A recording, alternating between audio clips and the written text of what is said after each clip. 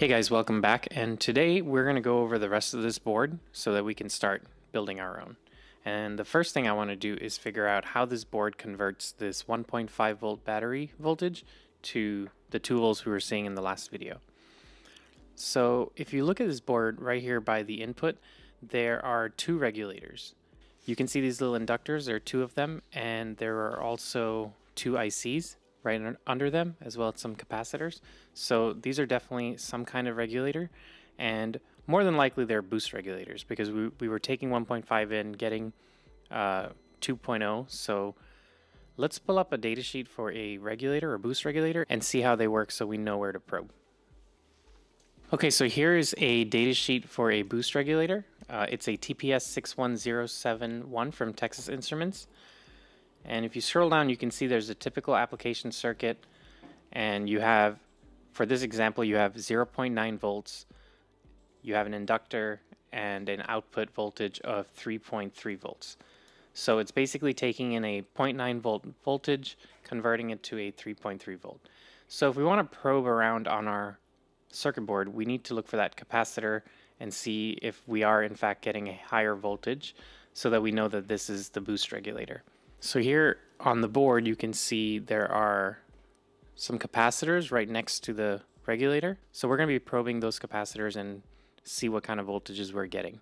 And we have 2 of them, which is kind of interesting because we only saw 2 volts. I'm not sure what the second one does yet, so we'll probe around and see if we can figure out what the second one is doing. Okay, so back to our oscilloscope again. I'm going to go ahead and probe the input. And there's the input. And you can see on the bottom there it says 1.3 volts. So that's my input. And here's the first capacitor I'm going to probe. There you go. You can see on the bottom it says 2.08. So that's the output of our regulator. And let's go ahead and probe the other one.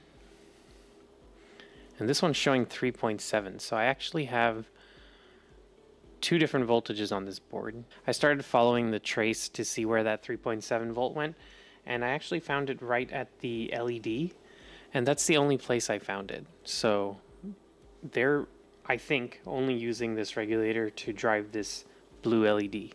Okay, so the next thing I want to probe is this LED, and basically this LED lights up the image sensor, and I expect it to be pulsing, so like it's taking pictures. Let me actually probe this. Okay, there you go. You can see it's pulsing like I expected, and it's pulsing pretty fast.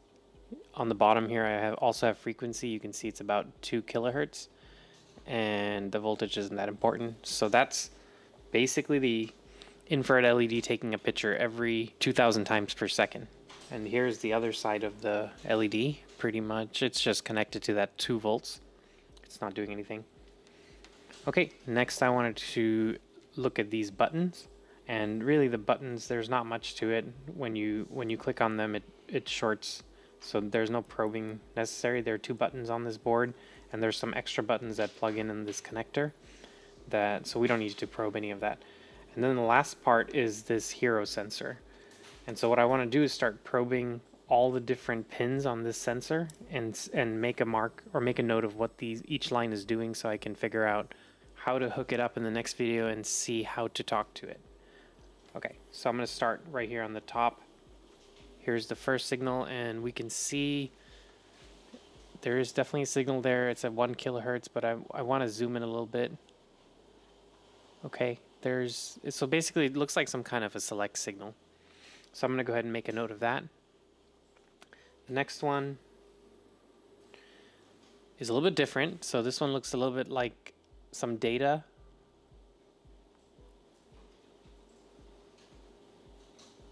Which is cool. Let me see if I move around the board. My mouse is moving, but nothing is happening. So that's just fixed data. Here's the next one. Okay, again, I'm gonna move. Okay, here you go. So now when I move the mouse, so if I don't move, it's like that. There's no data. But if I start moving, you can see that data is definitely changing. So that must be the data coming off the sensor. And the next one is just a clock signal. So classical, classic SPI. It's looking like classic SPI. So yeah, that's the clock signal. And then there's just a bunch of power and grounds all the way around until I get to this pin here, which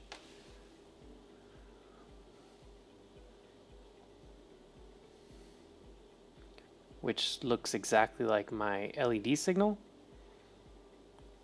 So that must be my LED driver pin. And then again, after that, just a bunch of grounds. So nothing happening there. So I pretty much probed everything, and this is what I came up with. This is the diagram. So you can see all the grounds on top, on the side, and then all the data that I was able to collect. So in our next video, we're going to hook up those signal pins that we just probed to this logic analyzer, and then we're going to be able to see what all the data that is going back and forth between the microcontroller and the sensor actually mean. Okay, see you in the next video.